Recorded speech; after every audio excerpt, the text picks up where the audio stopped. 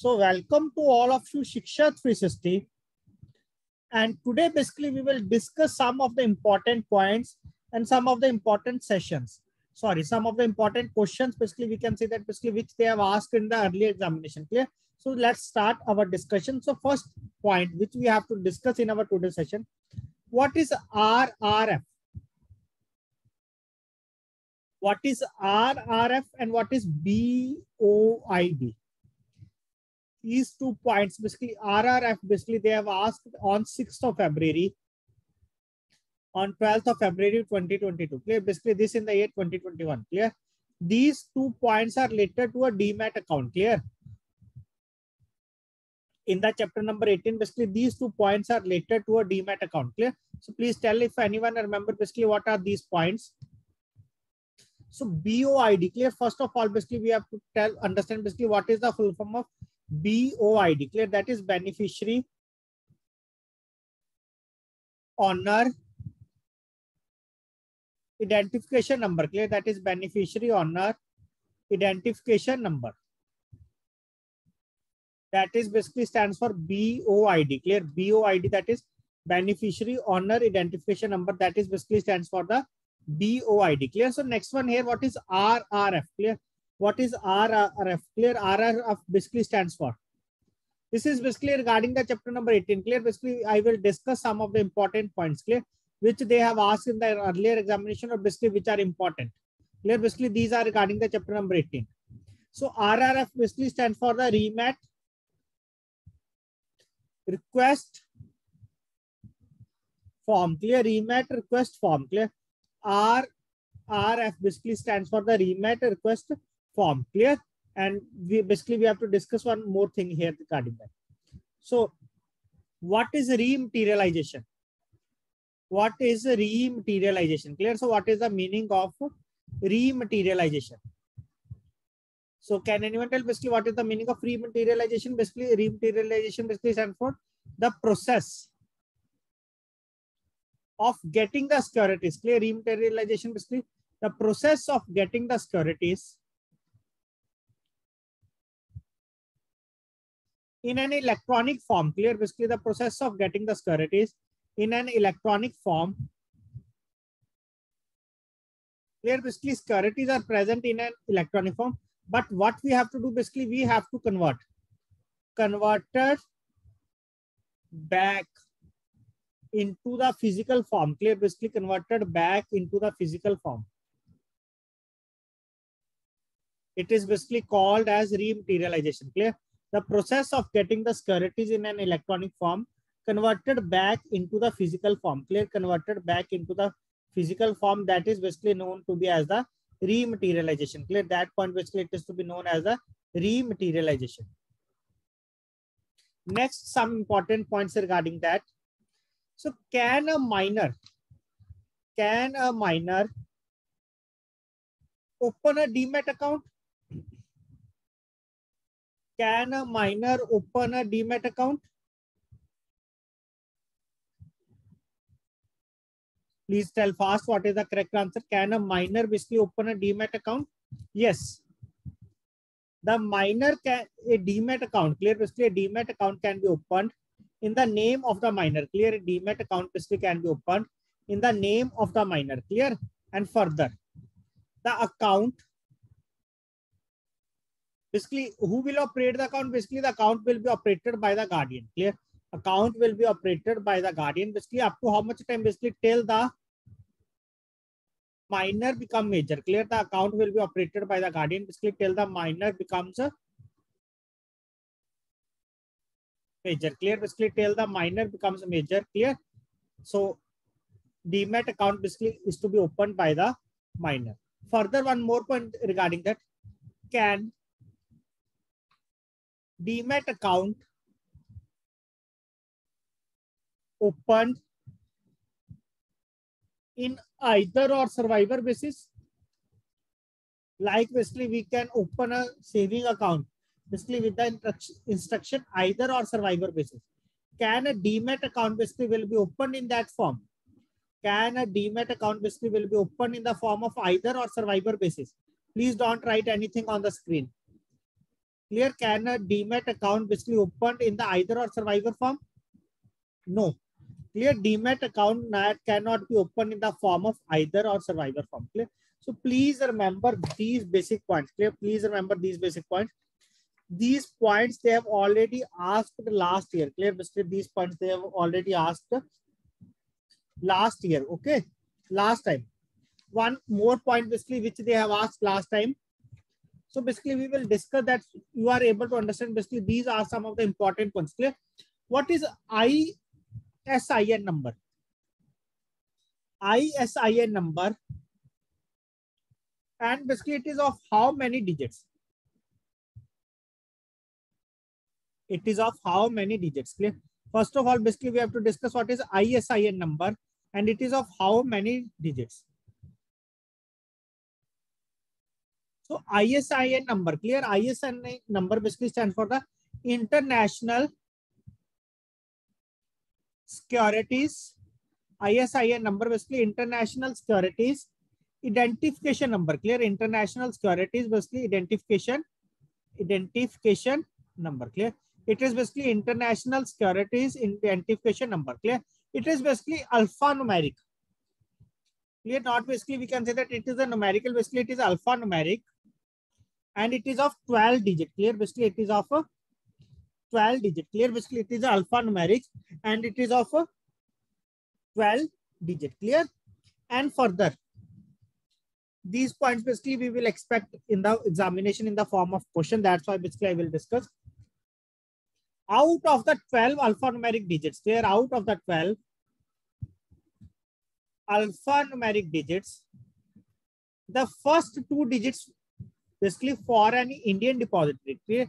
For any depository in India, clear? Basically for any depository in India, the first two digits, clear? The first two digits are to be IN, clear? The first two digits are to be IN, clear? For any depository in India, the first two digits of the ISIN number, clear? The first two digits of the ISNI number is to be IN, clear? The first two digits is to be IN, clear? So please remember these some of the basic points which you will get in the examination, clear? Basically which you will get in the examination, clear? And under that, clear? Basically there are some other important points regarding the, which I have discussed tomorrow morning, clear? Regarding the government schemes, like this is also covered under the chapter number 18, but we have to discuss separately, like PMJJBY, PMSBY. Clear? Their premium amount and how much share basically will go to the government, will go to the bank, and basically will go to the basically a person basically who is helping the bank. Clear? Or basically we can say that BC, or basically business correspondent, corporate or agent. Clear? Corporate or agent. Clear? Earlier basically this, we can say that basically this premium is to basically under the PMJJBY. Clear? Basically under the PMJJBY basically it is to be 330 rupees, and in the PMSBY basically it is to be rupees 12 rupees. Clear? It is to be rupees 12. And on your admit card basically the cutoff deadline is to basically 31st of December 2021. Clear? 31st of December 2021, and on 24th of June, sorry, 24th of May, I think, not of June, I think 24th of May, basically they have revised this limit, basically 330 to 436, and 12 to rupees 20. Clear? On 24th of May, basically they have revised this premium, because renewable is basically on 30th of May.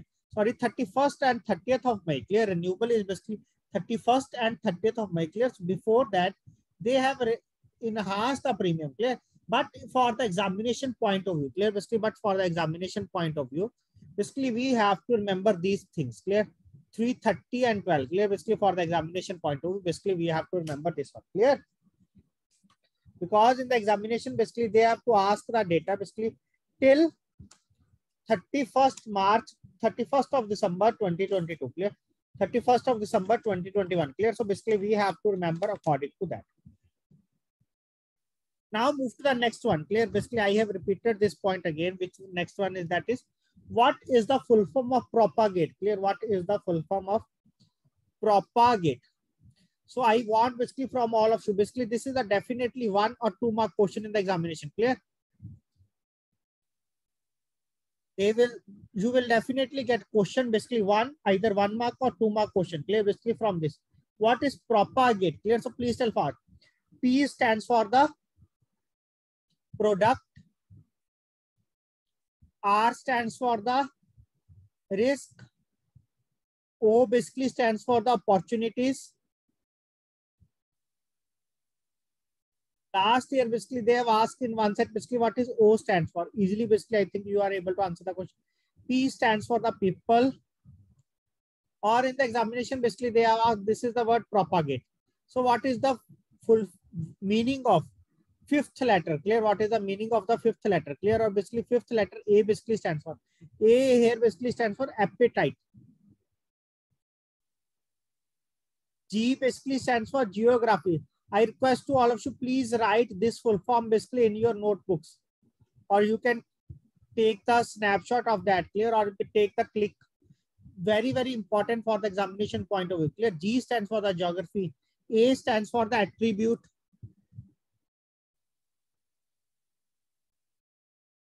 And T stands for the training. And E stands for the education. Clear? E stands for the education. Clear? Very, very important point for the examination point of view. So I request to all of you, please remember. Clear? Please remember these points. I have already discussed this point also, but I will discuss now once again more. This is the full form of the propagate now. Basically under the equity scheme. Clear? Basically under the equity scheme.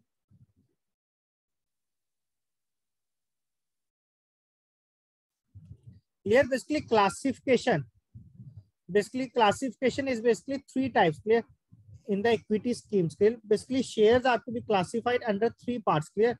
Basically shares are to be classified. Basically classification is of 3 parts. Is under 3 parts. Clear? First one is the large cap. Second one is the mid cap. Third one here is to be the small cap.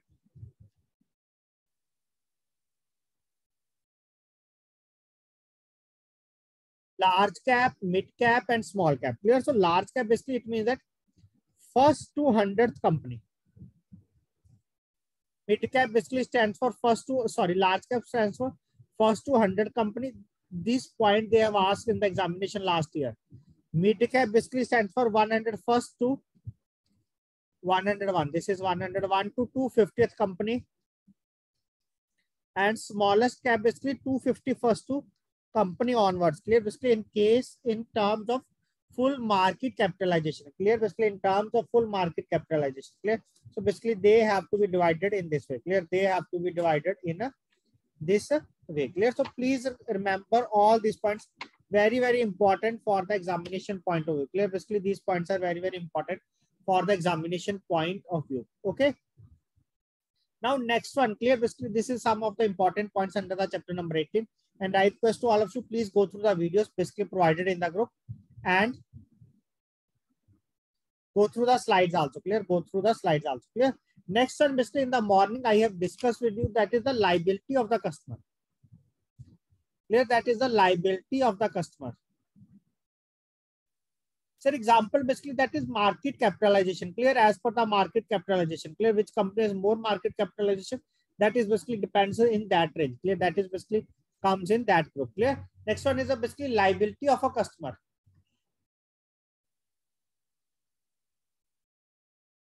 Liability of a customer basically in a respect of unauthorized transaction. Clear? Basically in a respect of unauthorized transactions. Clear? Liability of the customer basically in a respect of unauthorized transaction. So basically under that further, basically we have to discuss regarding the limited liability.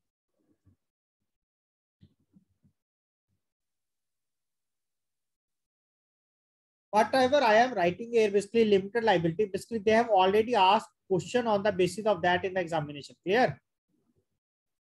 Limited liability. Clear? Here basically you will write type of the account. And here maximum liability. First one here is to be the BSBD account. So under the BSBD account, clear, what is the maximum liability of the customer? Clear, what is the maximum liability of the customer basically in the BSBD account? Clear. Please tell fast basically in the maximum limited liability. Clear, under the limited liability, what is the maximum liability of the BSBD in the BSBD account basically of the customer? That is rupees 5,000. Clear, that is basically rupees 5,000. Second one basically in all other SB accounts. Clear, in all other SB accounts, what is the liability? That is basically 10,000. Clear, in all other SB accounts basically maximum liability that is 10,000. Clear. Third one basically in the current account, CC account, OD account of individuals. Clear, basically of whom? Basically of individuals with annual average balance. Clear, basically with the annual average balance during the last 1 year. Basically it is to be last 1 year basically that is up to 25 lakh. Clear, up to 25 lakh. Clear, in that case also the limited liability basically it is to be 10,000. Okay, further it is basically up to 25 lakh if the amount is basically above 25 lakh. Clear, if the amount is basically above 25 lakh, then the liability in that case basically it is to be 25,000. Clear, so then the liability basically in that case basically it is to be 25,000. Clear, so please remember all these points. Clear, so please remember all these points so that you are able to answer all the question in the examination. Clear, basically these are very, very important. Clear, these are the very, very important points basically, and these points basically you will find under the chapter number 11. Okay, basically under the chapter number 11 basically you will find all these points, and these are very, very important for the examination point of view. Directly basically they will ask straightforward questions. Clear, 1 or 2 mark question basically from these points. Now next is basically one thing basically I will tell you. These are basically regarding the chapter number 10. So basically definition basically it is given by which person?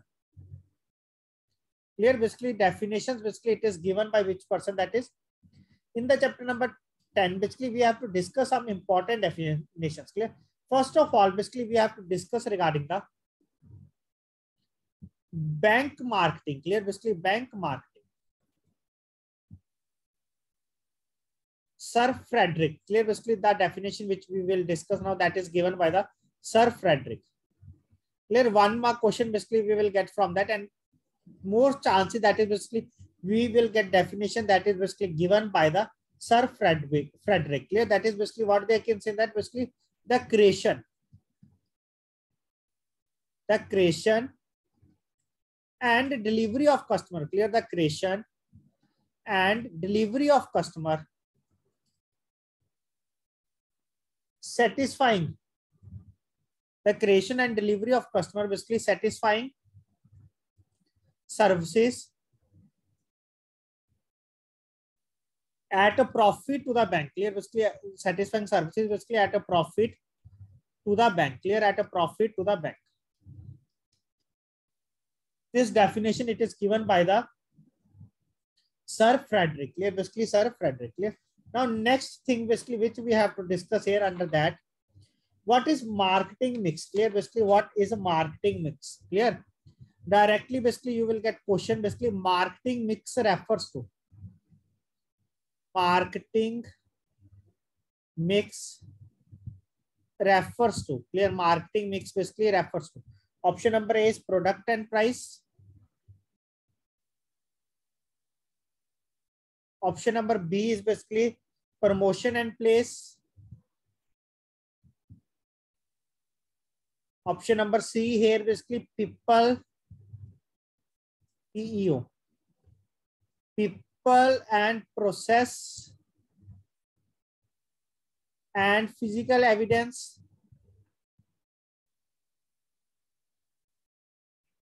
D option is all the above. Clear, basically D option is all the above. D option is basically all the above. Clear, so in the market, sorry, in the marketing mix, clear, basically we have to discuss all the piece. Clear, in the marketing mix basically we have to discuss all the piece, and that basically how many total P's are there? Basically total P's basically in the number basically it is to be total 7 P's. Clear? First P, second P, third P, fourth P, fifth P, sixth P, and seventh P. Clear? So you have to remember that. Clear? So marketing mix. Clear? So marketing mix basically refers to the product and price, promotion and place, people, process, and physical evidence. Clear? People, process, and physical evidence. Clear? So please remember all these points, basically very, very important for the examination point of view. Clear? These points are basically very, very important for the examination point of view. Okay. Now, one or two more things basically which we have to discuss in our today's session that is also important for the examination point of view. Clear? Here, I am discussing basically those points which are very, very important. Clear? Which are very, very important for the examination point of view. Clear? Now, next basically which we have to discuss here is categories of ECS schemes. Clear? Basically categories of ECS schemes. Clear? First of all, can anyone tell basically what is the full form of ECS? Clear? What is the full form of ECS? Clear? ECS basically stands for the electronic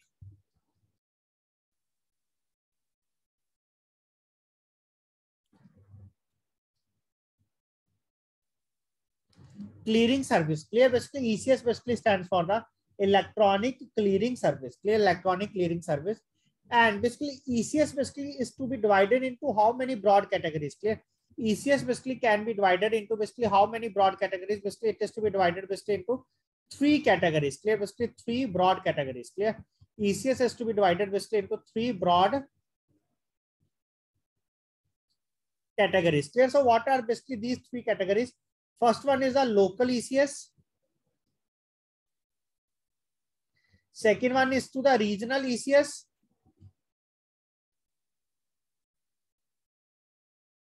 RECS, that's you are right, Shruti.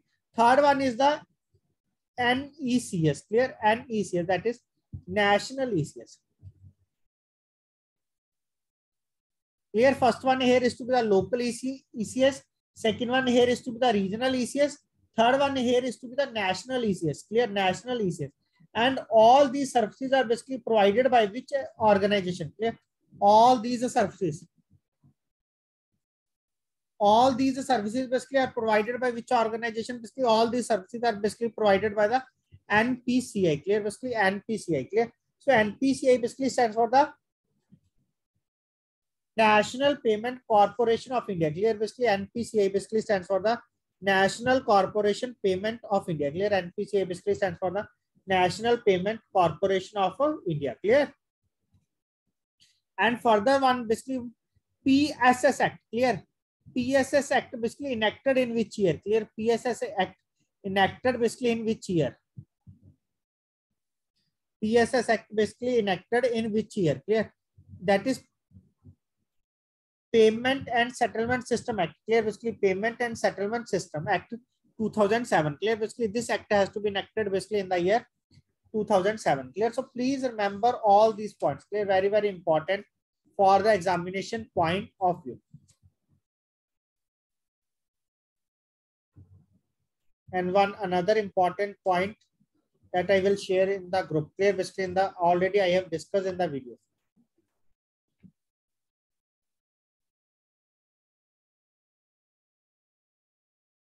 Next important point, I think we have not discussed regarding that. This is also they have asked last year basically 1 mark question basically from that. What is standalone model? This is the basically difference given. And second one here is to be the centralized model. Clear? Second one here is to be the centralized model. Standalone model. And second one here is to be the centralized model. Clear? So basically what is standalone model? Clear? Standalone model basically we can say that like a branch level. Clear? Basically it is branch level processing. Clear? Branch level processing. Clear? And centralized model basically it means that retail loan processing centers. Clear? Retail loan processing center, or basically we can say that special hubs are to be created. Clear? Or special offices are to be created. Clear? Basically for the loan processes. Clear? Basically for the loan process, basically special hubs are to be created. Clear? So basically in the branch level, clear?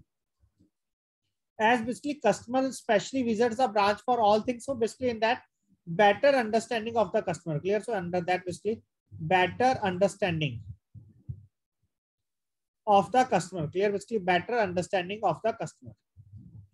And under the centralized model, basically just basically we have to send the documents to our higher group, clear? Or basically specialized group. That is basically they can judge the customer basically based on documents only, clear?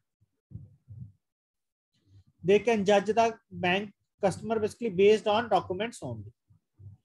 Okay, second one here is basically processing time.